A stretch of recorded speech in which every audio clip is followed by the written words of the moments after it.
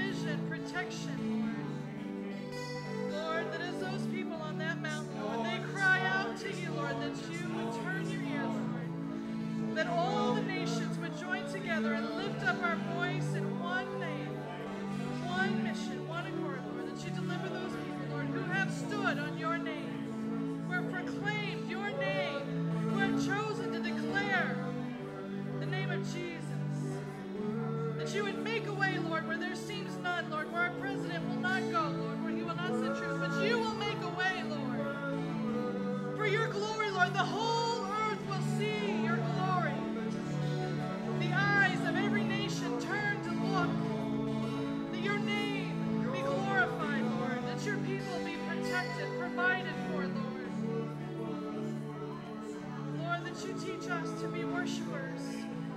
Worshipers in spirit and truth, Lord. To connect with you, Lord. That those rivers of living water would pour forth from all of your people, Lord. Bringing healing to the nations, bringing life.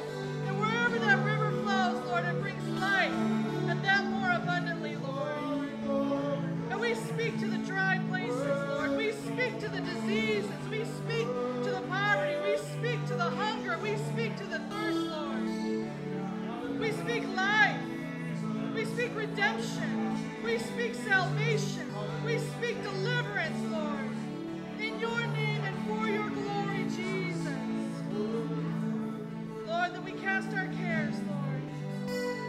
The little bubbles, Lord, we cast our cares aside and we look to you, Lord. And we say that you are good.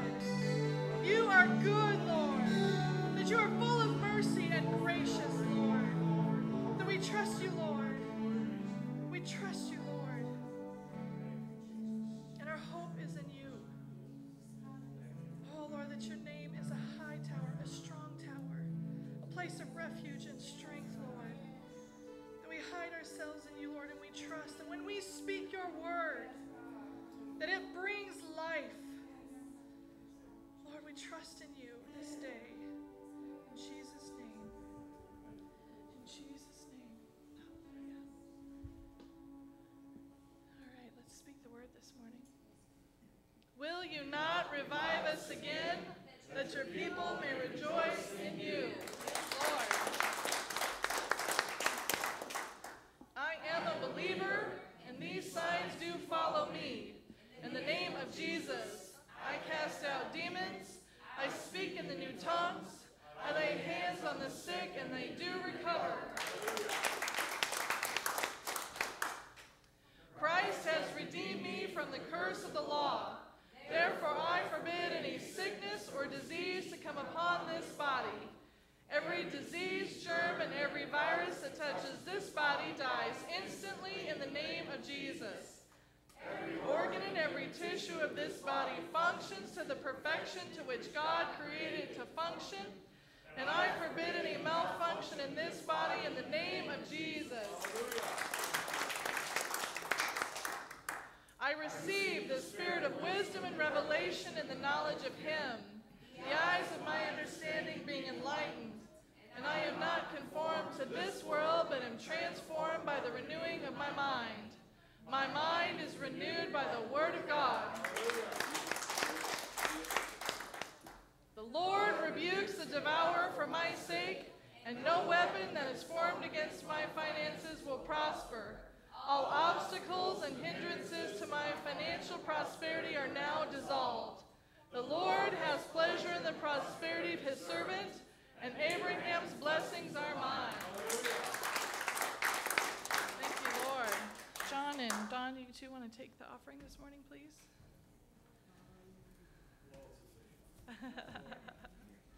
Don, would you ask the blessing this morning, please? Can I ask the blessing? Thank you.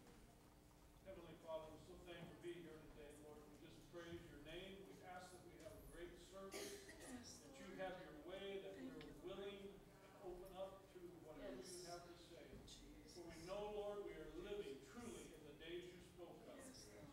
We just pray that your spirit guides us and leads us Yes. as we know it will. We pray that you bless this offering. We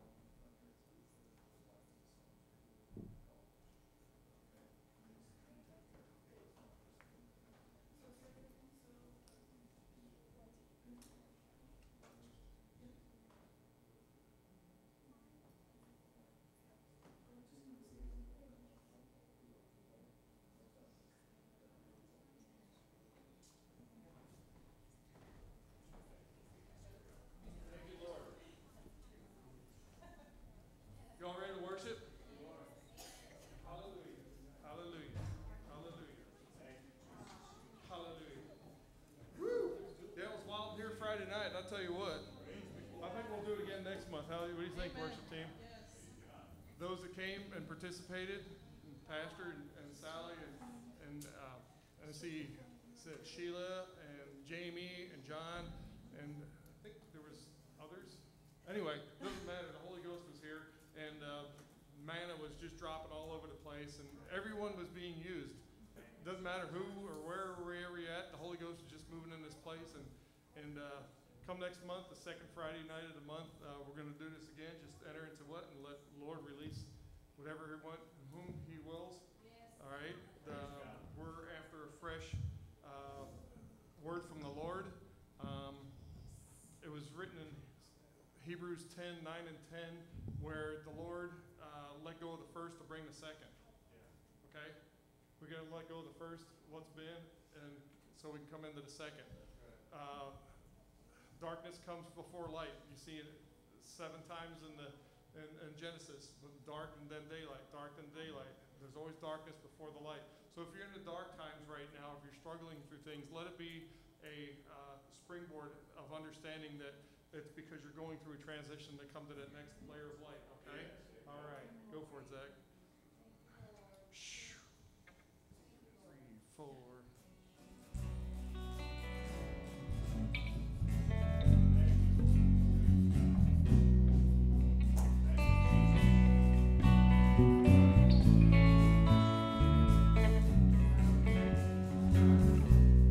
Stir up the flame, keep it alive, even a blaze on the inside. Come have your way, rise in this place, consume our hearts for your name's sake. Come receive, Holy Spirit from above, Holy Spirit from upon us. Holy Spirit from above, Holy Spirit come upon us.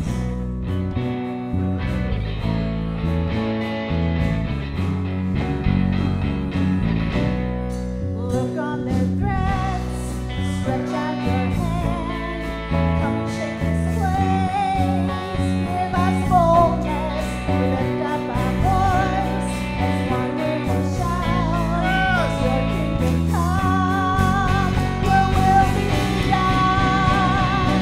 Come receive, Holy Spirit from above, Holy Spirit come upon us. Breathe on us, Holy Spirit from above, Holy Spirit come upon us. Come receive, Holy Spirit from above, Holy Spirit fall upon us. Breathe on us, Holy Spirit from above, Holy Spirit from above us.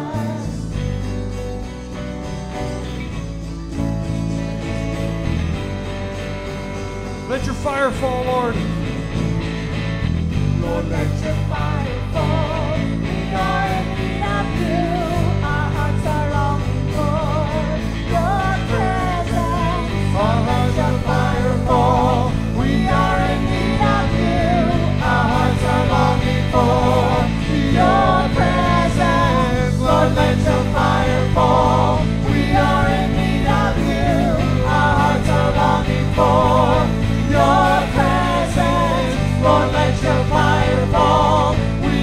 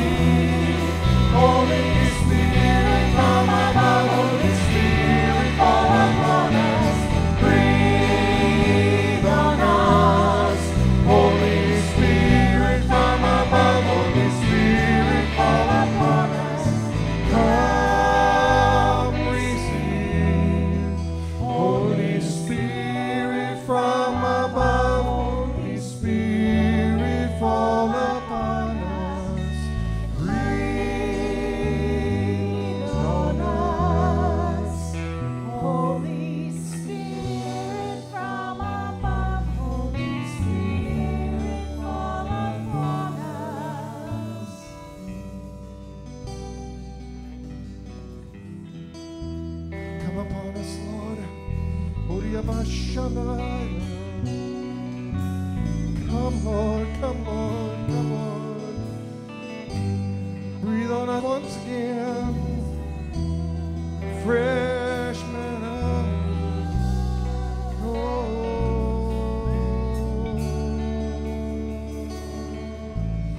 Come, Lord, come, Lord. Oh.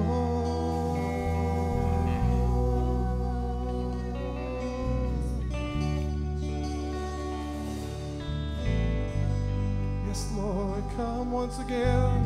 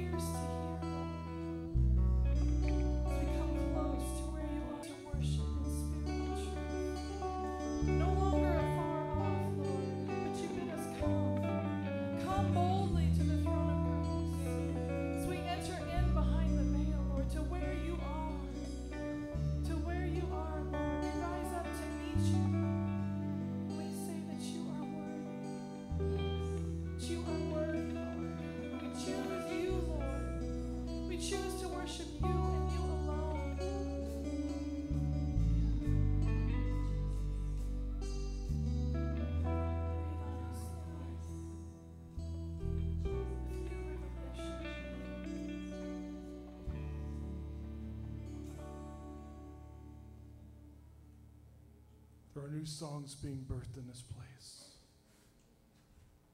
The 9 months of pregnancy has finished, and the birthing is now taking place. Lord, fill this room up, our lives up, our homes up with the new songs. A fresh revelation from your throne room, Lord. We love what you've done yesterday and the days in past. And we seek your face for the newness. You said your mercies are new every morning. We pray and seek you and you alone. The doctrines and the beliefs and the traditions of days gone by are set aside because we need you alone. In you alone, Lord. In you alone.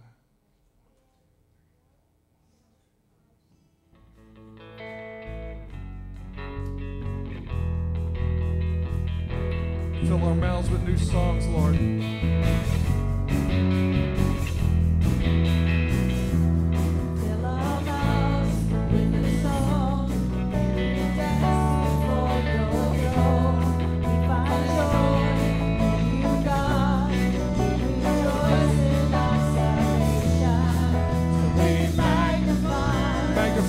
Lord. We exalt your name together. We're glorified, Adonai Yahweh. You are great and greatly to be praised. You are great and greatly to be praised. You are great and greatly to be praised. You are great.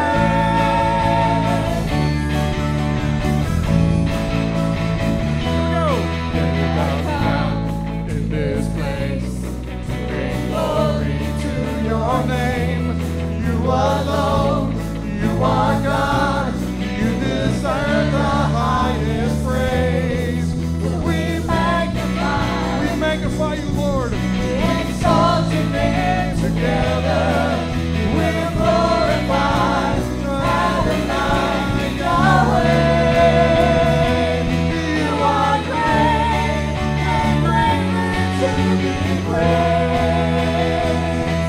You are great and greatly to be praised. You are great and greatly to be praised. You are great.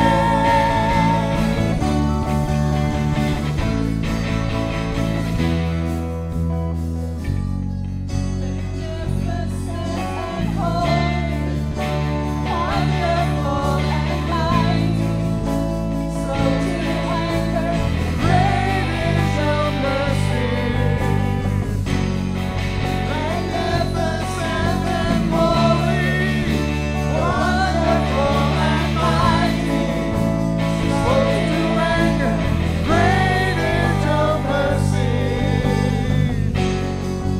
Magnificent and holy, wonderful and mighty, slow to anger, great is your mercy. 1, 2, 3. So we magnify, we exalt your name. We're going to do it together. We're glorified, Adonai Yahweh. You are great and greatly to be praised. You are great and greatly to be praised. You are great and greatly to be praised. You are great.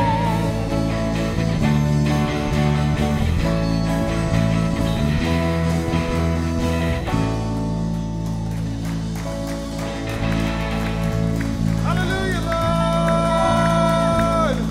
Woo! Hallelujah, Lord. A shout it from the rooftop. Hallelujah. Shout it from the rooftop.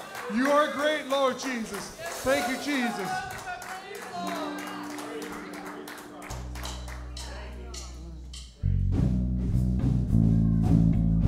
Let your worship rise up, just like the altar of incense, the altar of incense, the altar of incense, harp and bowl, the praises and the worship rising up.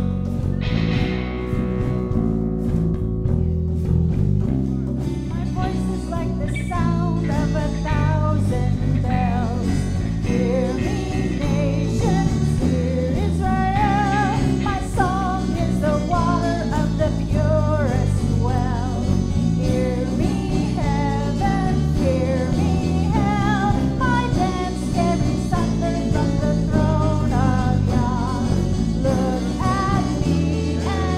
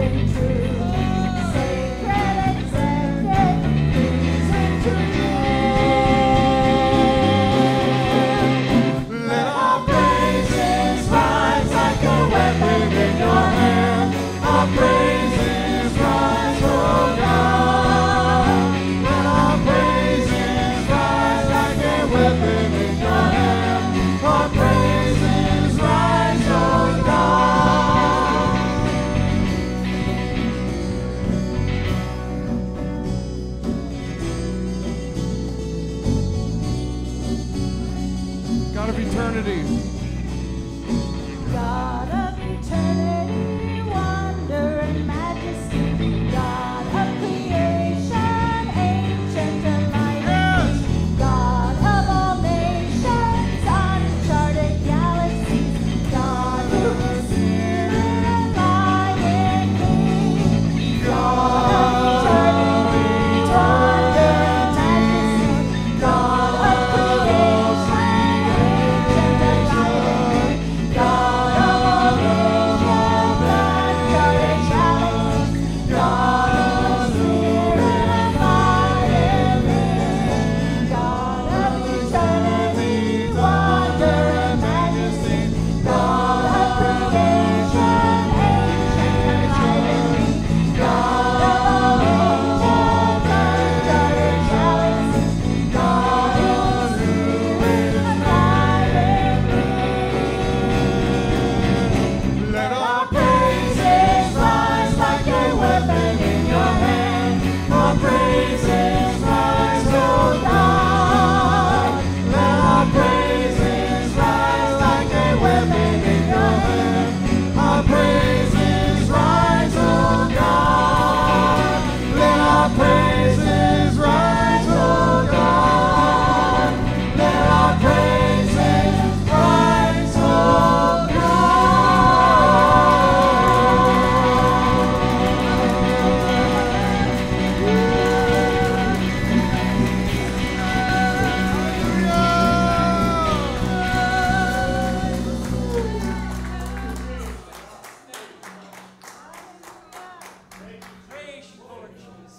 dry bones coming to life. Brother Roberto's been talking about this for 3-4 weeks, and we just can't shake it. Just can't shake it. Can't shake it. You know why? Because these are the days of Elijah, declaring the real word, the real word. And these are the days of your servant Moses, righteousness being restored. And those are the days of great trials, of famine and darkness and sword. Still we are the voice in the desert, crying, preparing a way of the Lord. Behold, He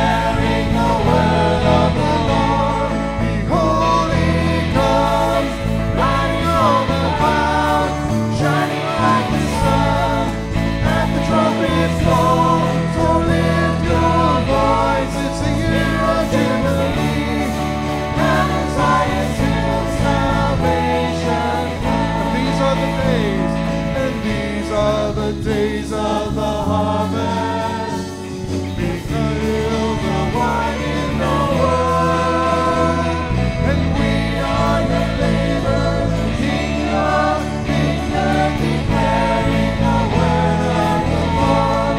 Behold, he comes, riding on the clouds, shining like the sun, at the trumpet's call. So lift your voice, it's the year of Jubilee, and out of Zion's hill salvation comes. Behold, he comes, riding on the clouds, shining like the sun, at the trumpet's call. So lift your voice, it's the year of Jubilee, out of Zion's hill salvation come.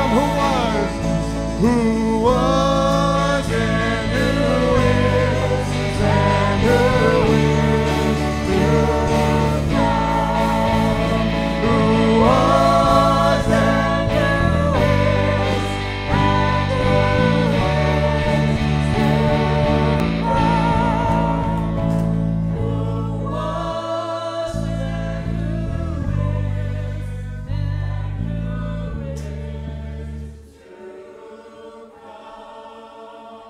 Who was and who is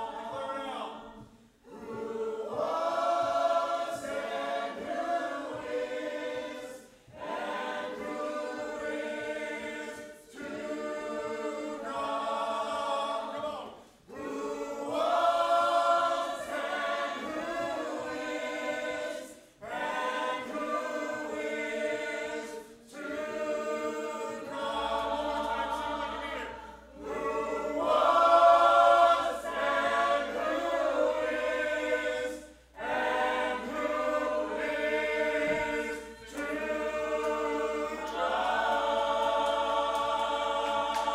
Praise God. Praise the Lord. Praise God. Thank you, Lord. Thank you, Lord. Praise God. Everybody say, come, Lord Jesus. Praise God. Give him another hand clap. Praise God.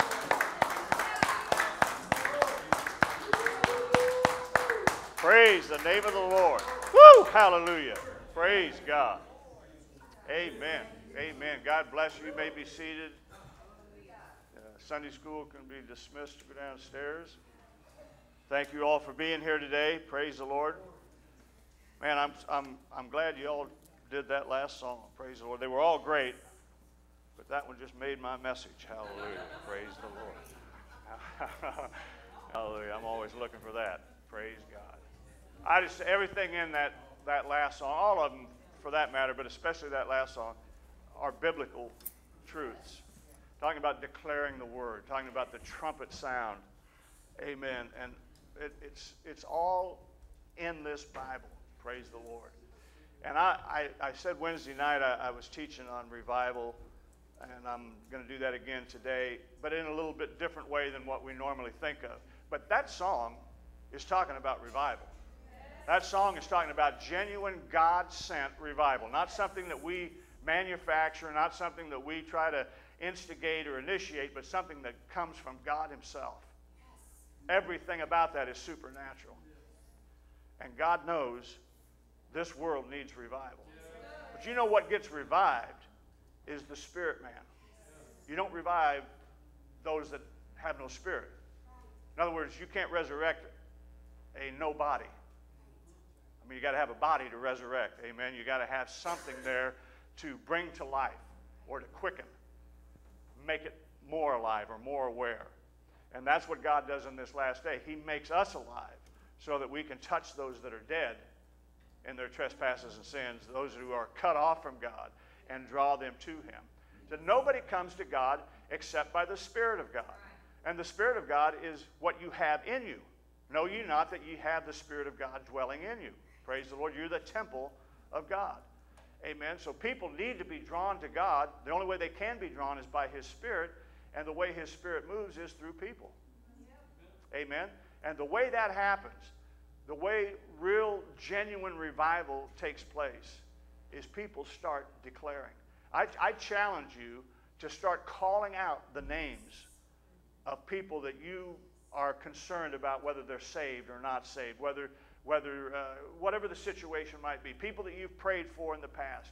Look, we know that it's the will of God. We need to stop this stuff of coming to God and begging to get God to do something when we need to be coming to God and thanking Him for what He's already done. Thank Him for your children being saved. Thank you for your loved ones, friends, family, amen, for being saved. Even if they're not saved today, it's the will of God. His Word tells us that you and your house shall be saved. Now that house is as big as you want to make it. It's your cousins, your children, your grandchildren, great-grandchildren, parents, grandparents, whatever. We got to quit looking. There's an old truth that no religion in the world has ever dealt with the Spirit. None. No religion deals with the Spirit. Religion always deals with the flesh. It deals with the senses. That's why Christianity is unique. It is not a religion. It's a relationship with God. It's a fellowship. It's more than that. It's a blood relationship with God Almighty. We are children of God. It's not sensual. It's not by the senses that we know any of this stuff. It's by the Spirit. So we need to start calling out from the Spirit, amen, for people to be saved, for people to be delivered. These people in Iraq and other places in the Middle East, Israel, we need to start declaring what God has already said about it. His enemies are our enemies. And by the way, our enemies are His enemies. Amen? If Abraham's friends were friends of God, in other words, if whoever you bless, I'll bless, or whoever blesses you, I'll bless, and whoever curses you, I'll curse. That still works for New Jerusalem, folks. I mean, it still works for us. We're not out to curse anybody, but they put the curse on themselves. When they reject God, the only Savior, amen, they have placed themselves under the curse. The Scripture tells us that. We've been redeemed from the curse because we are in fellowship with God Himself. Brothers, heirs, joint heirs with Jesus Christ. Amen. Amen. We're right there. Hallelujah. And we need to start doing what Christians should be doing instead of playing with religion. And I mean, we get trapped. This is not a rebuke. I'm just saying we get snared. The devil operates in religion. If you don't believe that, look at what Don was talking about.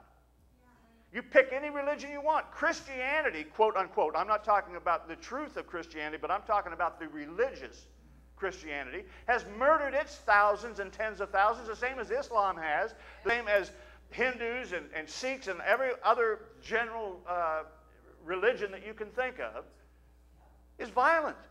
It's bloodthirsty. Because they're more interested in getting people to obey them and their belief system than they are about connecting people with God. Praise the Lord. We want revival. Amen. We want God, and that means God comes alive. God comes alive in us, and that's what God wants more than anything else. That's why He came to us in the first place, to give us life, and that more abundantly.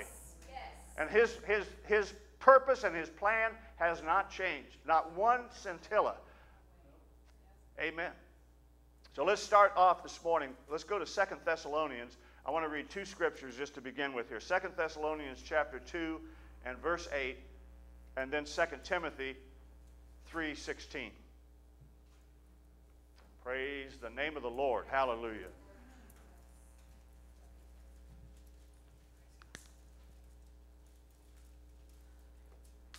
Second Thessalonians chapter 2, verse 8. Then shall that wicked be revealed, whom the Lord shall consume with the spirit of His mouth, and shall destroy with the brightness of His coming. Now, everything works the same as far as God's concerned. And again, what Don said this morning is so absolutely true. There has been a spiritual battle taking place for eons. But it's spilling over into this realm. Now, if that can happen, then why can't the same thing happen when we take words which are natural and begin to declare into the supernatural, because we are spirit beings, we have the ability to bring that into this dimension. It's happening right now on a demonic scale, and it is the plan and the purpose of God for His church to do the very same thing. To speak to things that are not as though they are, and they become. We're just simply declaring what God, but we got to do it in agreement with the Word of God. When we take the Word of God and declare and speak the way God does, that has to manifest. It has to manifest. Words are the most powerful things in the world. I mean, in terms of inanimate things. Especially coming from the mouth of someone with authority. And God has given us dominion and authority over everything on this planet. Why? Because we have the ability to pull heaven to earth. We have the ability to, whatever is in heaven, to be manifest on earth. I mean, think about it. That's what healing is. That's what salvation is. That's what every fundamental thing about the Bible is. It's bringing that perfect will of God, which is settled in heaven, to earth. We do it all the time without even knowing it. So we ought to, kind of clue into this and start actually doing it with a conscious decision, amen, and with a spiritual imperative, amen, and an aim for the fulfillment of God's purposes on earth. That's being in sync with God. Nothing, you can't fail when you do that. I mean, you're enforcing God's law. Amen. So then shall that wicked be revealed, whom the Lord shall consume with the spirit of his mouth, and shall destroy with the brightness of his coming. Praise the Lord. Now, whether you know it or not, we are smack dab in the middle of that scripture. Not only historically, but literally. As Christians. We are in that scripture. We are who God is talking about. Not just talking about Jesus, but us, the body. Amen? All right, look at 2 Timothy 3:16. All scripture is given by inspiration of God and is profitable for doctrine, for reproof, for correction, for instruction in righteousness. Amen? He says here that the wicked are consumed in Thessalonians with the spirit of his mouth. Right? 2 Timothy tells us what the spirit of his mouth is. Paul tells us what the breath of God is. All scripture is God-breathed. It's the word of God spoken in season. It's what we were talking about Friday night. And when that word of God is spoken in season, it comes with instruction.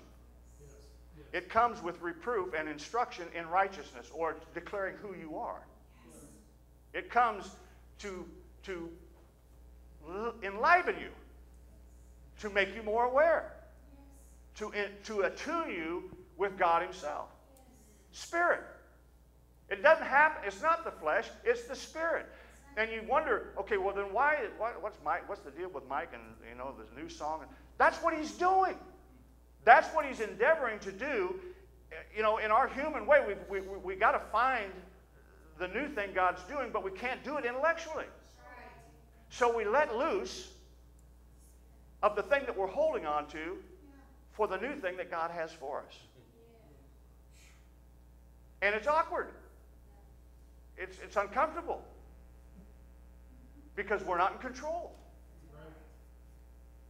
Praise the Lord. But those that are afraid to let go never go anywhere. They stay right where they're at. They stay in the same thing. This is the problem with religion. Something happens, God moves, and we just want to repeat. We just keep dredging up the same thing. Not that it was bad, not that it's not good. It's just that God isn't in the past. God is new. God is always something new. He's always trying to bring us into a new relationship, a deeper relationship, a greater understanding. That's why it's called revelation. That's why it's called light. Amen? Every scripture is the Word of God, right? And therefore it is God-breathed.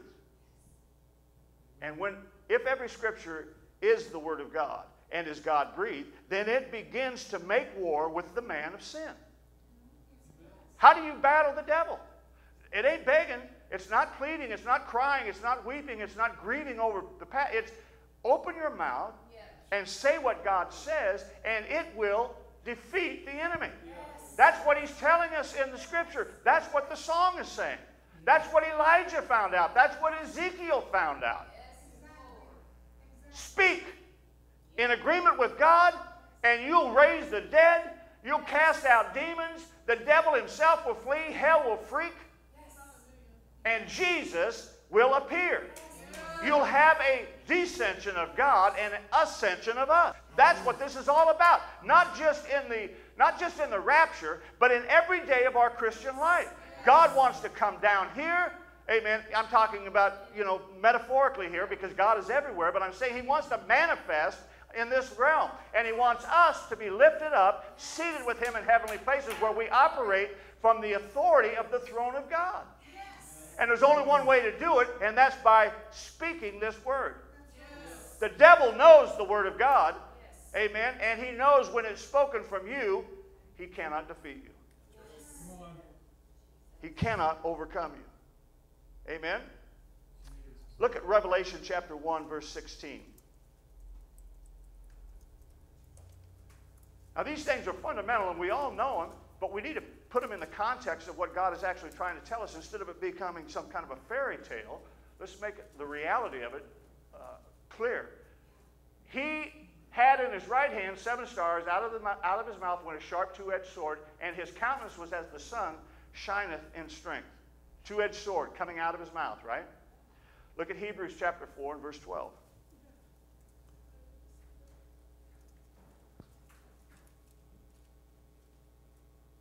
For the word of God is quick, powerful, sharper than any two-edged sword, piercing even to the dividing asunder of soul and spirit and joints and marrow, and is a discerner of the thoughts and intents of the heart. Now, in Revelation 19:11, you see him making war against the beast with a two-edged sword coming out of his mouth. Praise the Lord. That sharp two-edged sword that's going out of his mouth is the declaring and the proclamation of the Word of God that goes forth. Now, I'm not denying that Jesus does that, but he's saying this is what his body's to do. This is what we are supposed to be doing. We're making war. Whether you want to be in the war or not, you're already in it. You don't have a choice. You don't get to wait until the draft comes up, amen, or you go down and sign up. You already signed up when you got born again. You are in it. Everybody, in fact, is in it, whether they want to be in it or not. You better pick up your weapon, amen, and start using it, or you are simply prey for the enemy. You're just part of a body count. And the weapons of our warfare, amen, are the Word of God. Yes. Jesus is showing us that. He told us that himself all throughout the Scriptures. He said, the work, the things that I do, that it's not me that's doing it, it's the Father that's in me. Yes. The words that I speak, they're not my words, they're the Word of God. Yes. And that's what made devils tremble. That's what caused the sick to be healed. That's what caused the dead to be raised. Yes.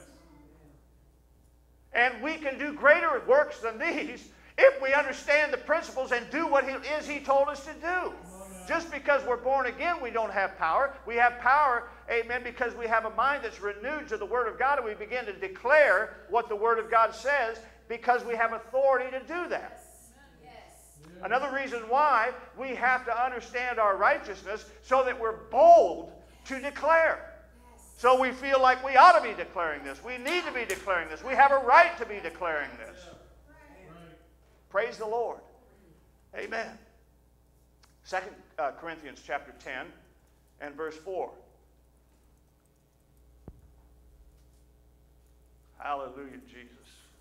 For the weapons of our warfare are not carnal, but mighty through God to the pulling down of strongholds. So Jesus is making war, all right. There's no question about that in Revelation chapter 19 and in other scriptures. He's making war.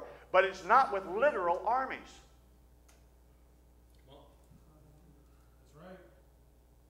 every time God breathes in and exhales, life is the result of that breathing.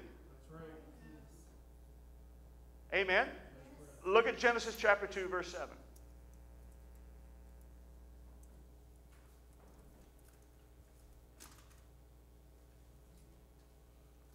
And the Lord God formed man out of the dust of the ground and breathed into his nostrils the breath of life. And man became a living soul. Yes. Now, I might add to that, in the beginning was the Word. The Word was with God. The Word was God. And still is. And what he breathed that brought life was God's words. The same thing that brought light, that separated the waters from above and beneath, that created everything that ever was or ever will be. When God changed Abram to Abraham, he said, your name is no longer Abram, your name is Abraham.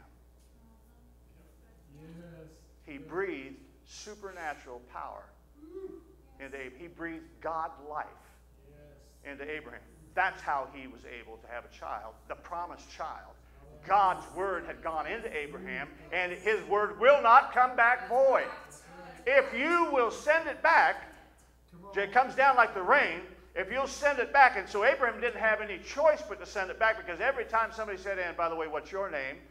Abraham, father of many nations. He was declaring back what God had already declared over him. He was declaring the truth of God's word, amen, everywhere that he went. And it had to come to pass. Likewise with Sarah instead of Sarai. God breathed God life into her through his word, what he had promised. And it came to pass even though she doubted it, even though she laughed at the very thought of it. Praise God. Ezekiel. Praise the Lord. Somebody mentioned that earlier. All week, all month. Hallelujah. But think about it. The dry bones. And what does God say to him? He says, prophesy to the wind. And he says, breathe on these slain.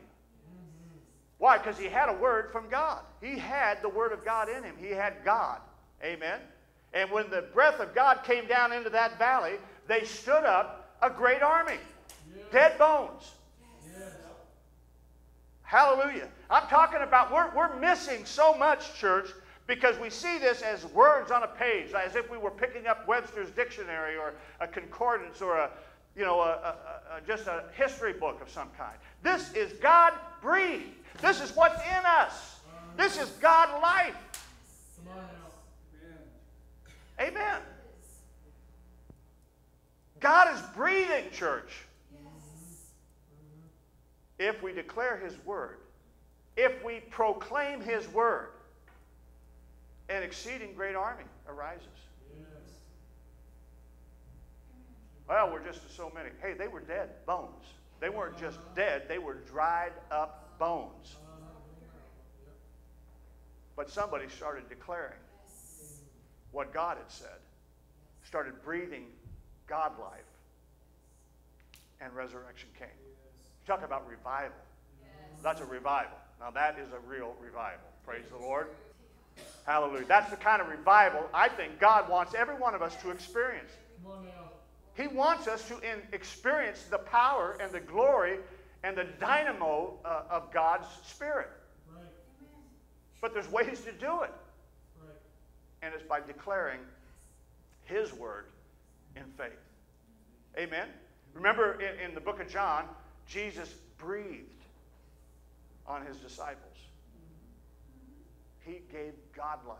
They go out and they're healing the sick, they're raising the dead. They don't even have the Holy Ghost. But they had God life. Yes. Yes. Because the word breathed into them. Yes. Caused them to function like the word. Yes. Caused them to bring about what the word promised. Yes. Hallelujah. In Acts chapter 2, he said there came a sound as a rushing mighty wind. It was God. It was the breath of God breathed onto 120 people, amen, who were exploded then, amen, in power. Yes. Because of God life. Yes. Yes. Hallelujah. Amen. Praise God. In Revelation 1, his voice was, as it were, the Bible says, a trumpet. Yes. We just heard it in the song. Praise the Lord. Yeah. And Paul said, if a trumpet doesn't give a certain sound, then who's going to prepare for battle? Yes. That's why we testify. Yes. That's why we prophesy. That's why we declare. We're giving a certain sound. It's a call to battle. It's a spiritual call, amen, to battle. The word goes forth. God life comes out, and it's like a trumpet. It's like saying, come on. Yes. Yes. Get in it. Get involved. Yes. Praise God. People are hearing the trump of God, the trumpets of God. Everywhere around the world right now, we're right here, we're hearing it. We're hearing a call to battle. We're just not sure what, where, how. Right. It starts just by simply pick up your weapon and fire the thing. It's like the old joke. It's a true story. In Korea, the Marines were completely surrounded by the North Koreans and Chinese, and I believe it was Chesty Puller. Dan might be able to correct me, but they send out a message and they say, what can we do? What can we do? You're completely cut off. We can't get to you. You can't get out. What's your sit rep, your situation report? And he says, well, we got them right where we want them. No matter which way we fire, we can't help but hit them. Praise the Lord. Amen. And that's the kind of mentality we need to have. The devil, the enemies, everywhere. But our weapons, amen, they're without parallel. Praise the Lord. All we got to do is speak, and we're going to hit the enemy. All we got to do is declare, and he's going to flee. All we got to do is say it. Sickness has to flee. Amen. Poverty has to go. Whatever it is. I mean, I challenge you. If you know somebody that has a financial challenge, then start speaking to it. Everything I set my hand to prospers. If they're a believer, everything they set their hand to prospers. That's right. Amen. You got loved ones that you don't know if they live for God and believe God or are born again. Declare, me and my house will serve the Lord. Yes. Amen. All of my seed, all of my descendants will know the Lord and worship Him and live for Him all the days of their lives and will be with Him forever in eternity. No more the, gee, I hope, God, please do something with this derelict. They won't listen. They won't do. No. Start declaring. Let's go to war. Don't be timid about it. Yep. Amen. The only thing worse than a timid, amen, soldier is one without a weapon. The timid one will hesitate. Right. And not only will he get himself killed, he'll get a bunch of other people killed. That's right. Yeah. That's right. Sometimes it's better to squeeze the trigger and miss than to sit there and wait for the first round to come to you. That's right. Amen. Just go. Go for it. Come on. Bang. We've got automatic weapons. Amen. We've got ones that just don't stop until you stop. Woo. Pull the trigger, hold on to the trigger, and you never run out of ammo. It'll just keep going and going and going, amen, until you let go. Hallelujah. Praise God. Did you know that in every trump of God, in other words, in every prophetic word, that's why testimonies are so powerful here. People miss it. Some people think, oh, God, they're going to talk again. Come on, man. You're not understanding what this is all about. Because every time people hear speak, it's a prophetic word, whether you understand it or not. It doesn't have to be a quote from the Bible to be prophetic. If it agrees with the Bible, you can bet that it's prophetic. If it's coming out of the mouth of a born-again believer who has God's breath in them, who has God's word in them, when they speak, they're speaking in agreement with God's word. They're prophesying. That's why Paul said, I would to God that you all prophesy. Why? Because it defeats the enemy. Praise God. Every time a prophetic voice goes forth, every time there's a trumpet, there is a prophetic voice. Every word that comes from the Lord, and that's you, coming out of you, the breath of God, the word of God is in you, Christ in you. That's why you can quote things. Sometimes you don't know the scripture, but you'll say things, and then you'll go back and say, well, that's in the Bible. Maybe not verbatim, maybe not word for word, but the thing that you said was in the Bible. Because you do have the Word of God in you, even if you don't have it in your intellect. You have Christ in you. You have God life in you. And every time that word goes forth, there's a descending of the Lord and ascending of the saint. Do you not get goosebumps when people say things that agree with your spirit? You know, whether you do or don't is not the issue, but you know what I'm saying is that is what we would call a descending of the Lord. All of a sudden, God has manifested. You cannot help but feel lifted, ascending. It happens every time there is a prophetic word that goes forth. There's a stirring in us. There's the life of God raising us up, amen, from our carnal kind of way of being. That's what we're doing all the time in a church service. That's our whole agenda, amen, is for God to descend. I'm speaking metaphorically here, and for us to ascend. And yet it's literal at the same time. Praise the Lord. With every breath, there is a catching up. Paul said, I would that you all prophesy. In other words, he said, let God breathe through you. We need trumpets of God. We need to shout with the voice of triumph. Amen? They were made overcomers by the blood of the Lamb and the word of their testimony. The word of their testimony is what the Word of God says. Amen. We've kept our mouths shut too long. It's time to get up and speak up. And start declaring. Start claiming. Start not just quoting the Word of God or repeating it, but start declaring it. On your job, in your home, over your bodies, over your health, over your bank book, amen, over your checkbook. Amen, come on, we're losing out on so many of the precious promises of God because we're not speaking it, because we're not breathing God into that situation. Hallelujah. Because there's a lifting. Amen. There's an ascending. And it shouldn't just happen once a week. That's right. That's right. Come on. There's a catching up. And it's progressive into the presence of the Lord. Yes. Amen. Yes. We can be like Enoch in a lot of ways. Walk with God and are not. Come on. Not affected by this world. Not touched by the things of this world. Because we're so close to God that we're operating from that level, from that place where He says we're supposed to be seated with Him in heavenly places in Christ Jesus. Now, where is Jesus seated?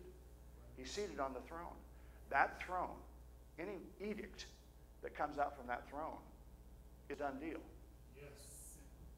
If it wasn't before it was spoken, once it's spoken, it is. Right. Think about it. God even told us, whoever sins you forgive, I'll forgive. Yeah. Whatever you bind on earth, I'll bind in heaven. Come on. Whatever you loose, I'll loose. Come on. Yes.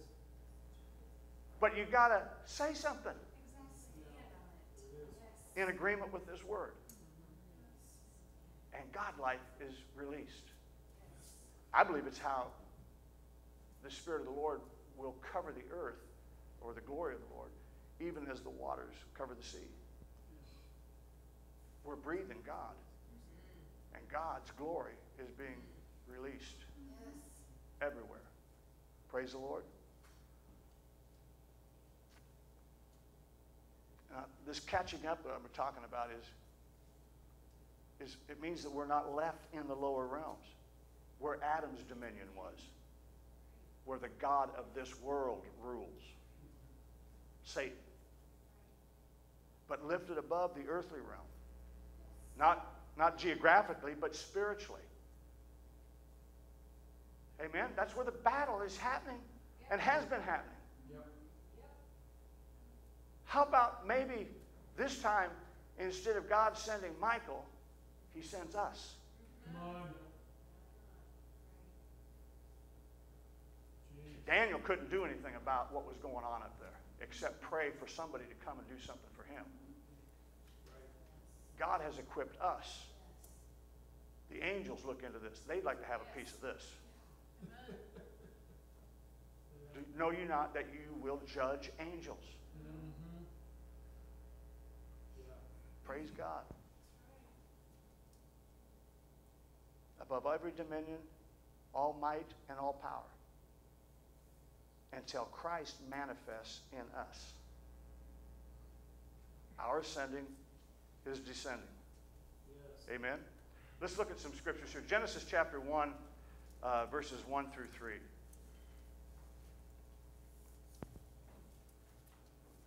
In the beginning, God created the heavens and the earth was without form and void, and darkness was upon the face of the deep.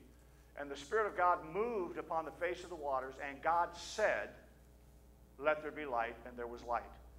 Now, you don't have to go to all these, Sheila, but in verse 6, verse 9, verse 11, verse 14, it all begins with God said. Then God said, and God said, right? All right, look at Genesis chapter 1, verse 27 and 28.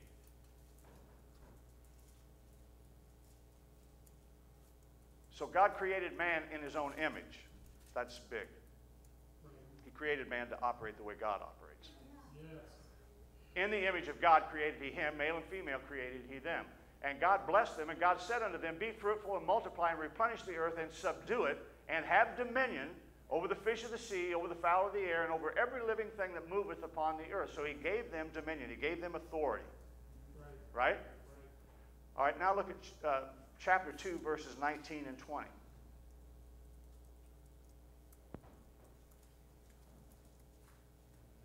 This is the first thing God has man do after he's given him this authority. Given him God life. Told him he's operate like I do. And then the first thing he says is out of the ground of the earth, out of the ground the Lord God formed every beast of the field, every fowl of the air, and brought them unto Adam to see what he would call them. Yes. And whatsoever Adam called every living creature, that was the name thereof. So the first thing God does, amen, Adam gave names to all the cattle, to the fowl of the air, every beast of the field, but for Adam there was not found a helpmeet for him. Now, first thing Adam does after he's been created in the image of God and God's breathed into him is start doing what God does. Right. Giraffe, rhinoceros, of course, horse, pig. He starts declaring. And whatever he called them, that's what they are. Yeah. We don't know what they were before. We just know what they are now. And why are they that now? Because that's what he told them they were. Yes. Because he said, that is what you are, therefore, that's what you are. God didn't say, I think you missed that one a little bit. No, whatever he said, that's what it is. Because God said, that's how we operate. When you've got dominion, when you've got authority, you speak to things, and things have to obey. Even natural things. Praise God. Look at Luke chapter 1, verse 37.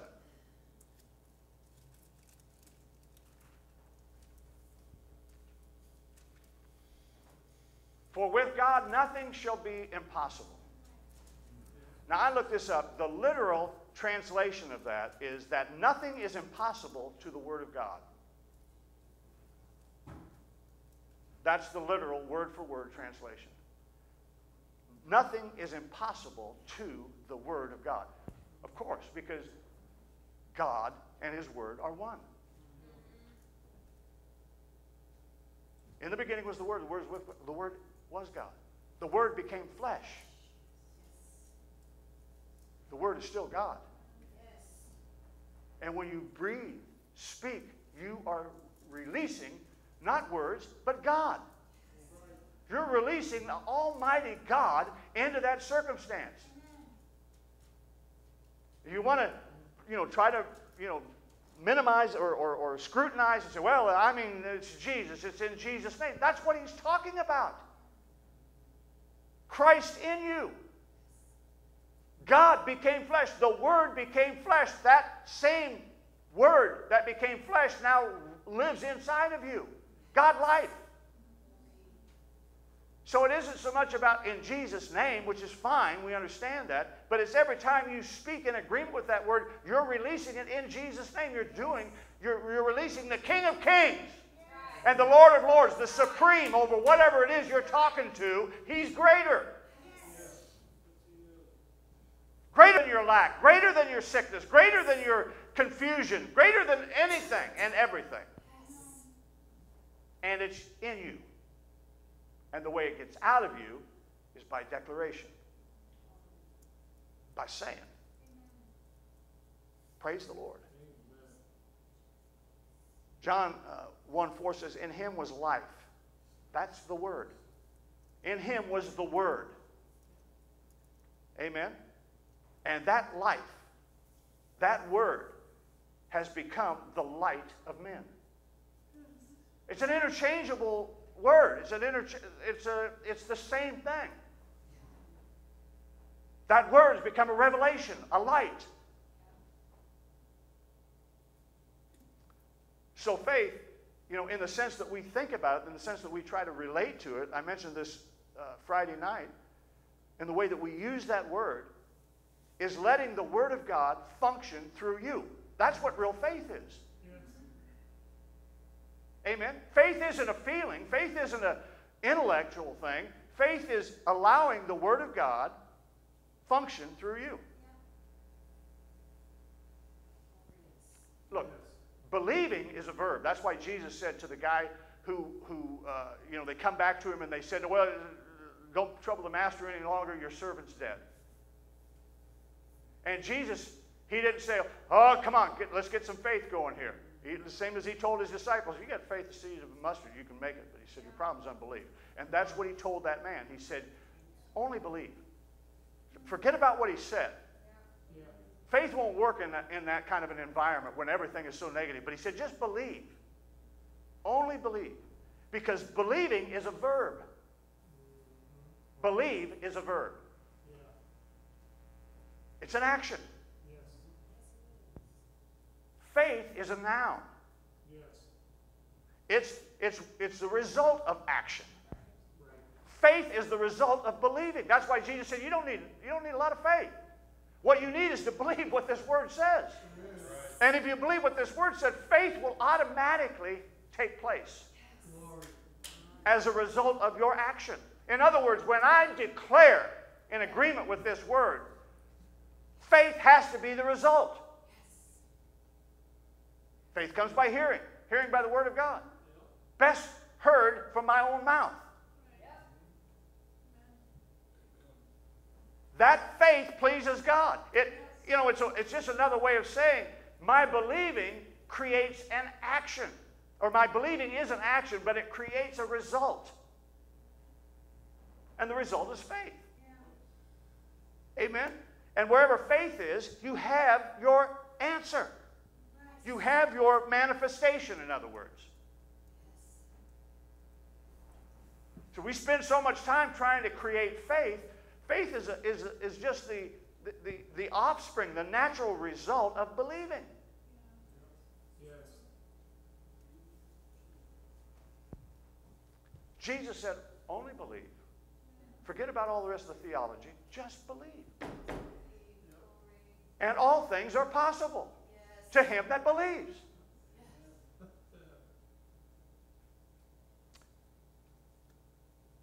Let's look at John chapter 15 and verse 7.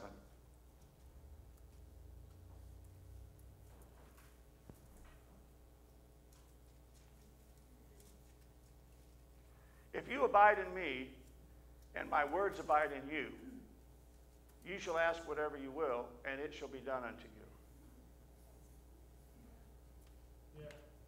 Well, his word abides in us because he is the word. Yes, he is. We are born again by the blood of the Lamb, but by the word. By his word, by his promise. So the words of your mouth are words that abide in you and that dominate you or rule you. That's why we read these scriptures kind of, talking about our confessions, at the beginning of the service. Of course, they're not literally word for word, but we've made it just a little easier to say.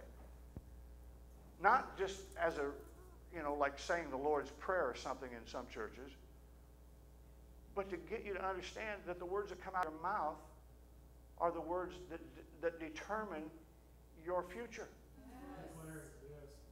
I'm not trying to pick on people for being negative or for saying negative things, but it drives me crazy. Well, I really, I didn't. And we get paranoid to where we don't even want to talk. All of us get this way. I mean, because we're afraid we're undermining our faith. But if you believe, you'll say what you believe. Amen. It's not. I'm not being. My wife knows me. Praise the Lord. But I'm not a tremendously sympathetic person. I mean, I'm not cold-hearted. I'm not I'm not cut off from other people. It's not like have no compassion or don't understand. I'm the first one that's there. If she's got a problem, I'll be there to take her to go and to do whatever, and like she would be for me. But I don't listen a lot to this thing and that thing. And it's not and I'm not saying she's that way all the time. You know what I'm saying? But she's human. She's like all of us. Ooh, man. We all do things like that, myself included. But I'm not quick to say, "Oh, baby, for you." And she's looking over there like, "And you're riding home with me." The Lord. But I'm only being honest. She knows that I love her. I'd do anything for her. But I'm not a real sympathetic person when people start telling me all of their problems. And I'm not saying she does this all the time. I'm just saying we all do it. And I can say this about myself. I rarely ever say anything. I may be, I don't say anything, but, oh, baby. You know what I mean? Now, I don't, and it isn't because I'm such a wonderful person that I don't complain. It's just that I know what comes out of my mouth resides here. So even though I may be having the same feelings and the same issues, I don't say it. I don't talk about it. Amen. Because I don't want it. Now, when we're dealing with other people, we can't always be that way. And you know what I'm saying? People that don't have the same understanding of the Scripture, they need a little compassion. But I mean, if you look at Jesus, he doesn't go, "Oh, you poor devil. What do you want?" That's what he says. "What do you want?" The guy with the withered hand, he said, "Oh, you poor thing. It must have been horrible going through your whole life with that." Just stretch out your hand. To the blind guy, he doesn't go, "Oh, man, I can't imagine what a horrible life that must be for you." He said, "What do you want?" "That I might see." Open your eyes. Yeah, I mean, do you see what I'm saying? Sympathy doesn't help. I mean, I know some people want sympathy. They actually want sympathy more than they want to be healed. Yeah. But I'm saying we need to teach people. We need to teach our children. We need to say what we want in agreement with His Word. Because you're going to get what you're saying, whether you want it or not. You reinforce the enemy when you speak contrary to the Word of God. Doesn't make God disown you, but it keeps you from receiving everything that God wants for you. And it gives the enemy approaches into your life. That's why I hate hospitals. I don't go to the hospital unless I absolutely have to. And most of you know that because you've been in the hospital. You waited for me to show up. And I mean, I'll usually go. But I'm not hanging out there. I don't like, that's just not a place I like to be. Sally was in the hospital for 4 days last month. I was there every day, a couple times a day, for about 5 minutes. Praise the Lord. No, I was there longer than that. She usually told me to leave. But I can't stand having somebody come in the room every 5 minutes to tell you how bad you are.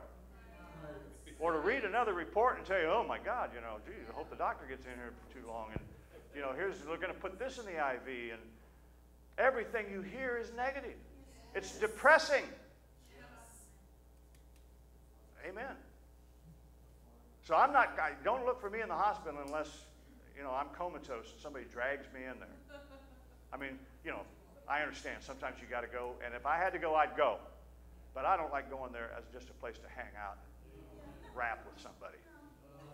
It's just not a good place. And anybody that's been in the hospital as a believer knows you fight 10 times harder in there than you ever do outside of there. Even though they're doing some good things for you. But you're constantly hearing, unless you're fortunate enough to have a God-fearing Christian as a doctor, which are rare, you're not getting a whole lot of support for your faith or for your belief in what this word says. Praise the Lord. It's God's desire, it's His plan, it's His purpose to tabernacle with us, to reveal Himself in us and through us. Amen. 1 Timothy chapter 3, verse 16. Without controversy, I can quote this scripture. I know it. It's one of the first ones I learned. Hallelujah. And it's a great scripture. And it's a great scripture about the Godhead. But it's not just about the Godhead. That's right.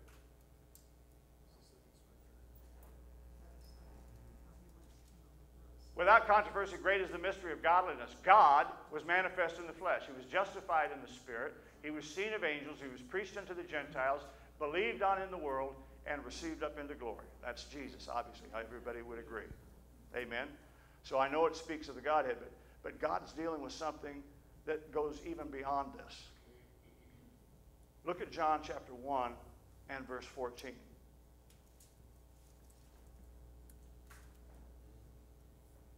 And the Word was made flesh and dwelt among us, in the context of what we just read in 1 Timothy.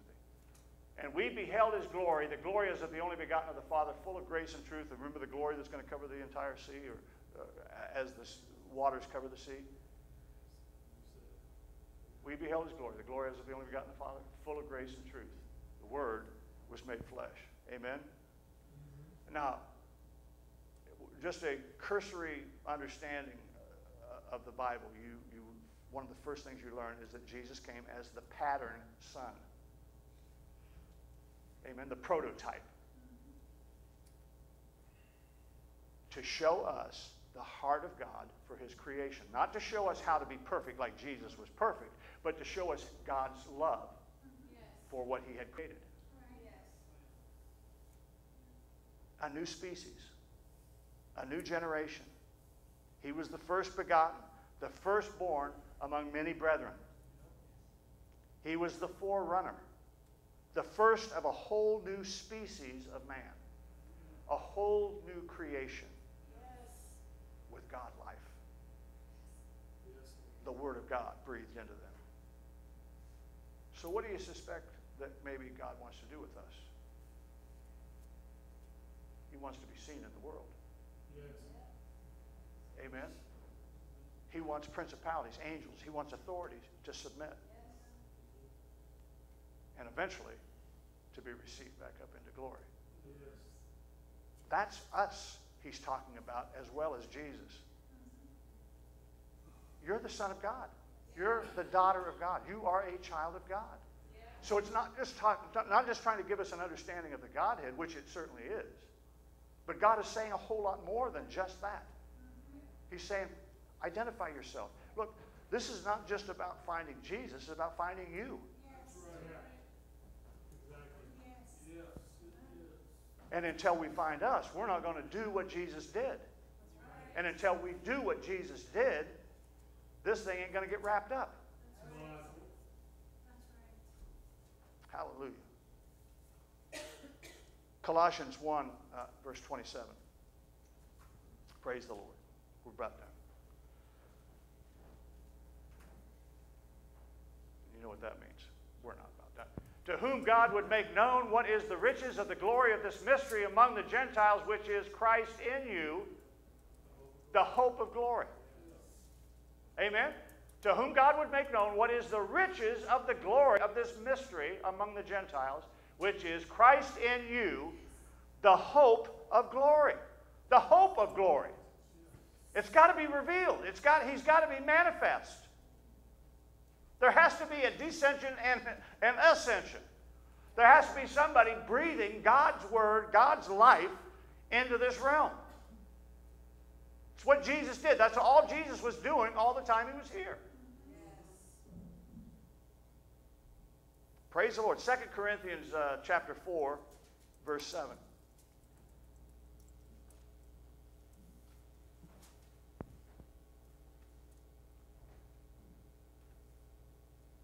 But we have this treasure in earthen vessels, that the excellency of the power may be of God and not of us. We've got this treasure in earthen vessels. We've got this Word of God, Jesus, in this body, so that the excellency of the power may be of God and not of us. Right here.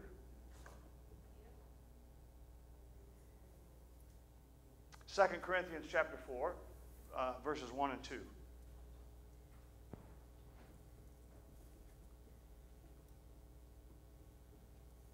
Therefore, seeing we have this ministry, now he was just talking about that, this mystery, this Christ in you, the hope of glory. Seeing we have this ministry, as we have received mercy, we faint not, but have renounced the hidden things of dishonesty, not walking in craftiness, nor handling the word of God deceitfully, but by manifestation of the truth, commending ourselves to every man's conscience in the sight of God. He's talking about speaking. He's talking about declaring. He's talking about proclamation. Amen? The truth. Commending ourselves to every man's conscience. He's talking about us being a dispenser, a communicator of the new covenant.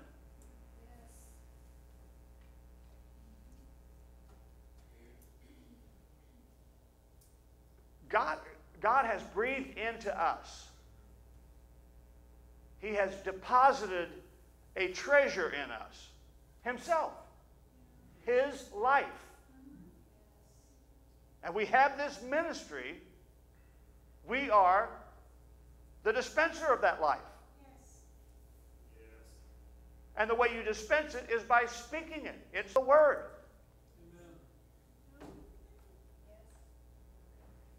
Amen? It isn't beating somebody over the head with your Bible. It's speaking into their life the Word of God. It's speaking God life into them, into their situation, into their circumstance. Somebody mentioned the other day, Proverbs 29:18 says, without a vision, the people perish. Right. Where there is no vision, right? Right? Well, you might be interested in knowing that the Hebrew equivalent to the Greek word for vision there, or the Greek equivalent to the Hebrew word for vision, is apocalypsis, which means appearing. Without an appearing, the people perish. Without somebody speaking God, in other words, without a descension and an ascension, people perish. That's what religion provides. Sense religion, sensory. But we speak God life to people, to situations, to circumstances. Amen? And what does it do? They don't perish. They're quickened. Because God life can't do anything but bring life. Everywhere God breathes, life is the result. and that more abundantly. Praise the Lord. 1 John chapter 3 and verse 1.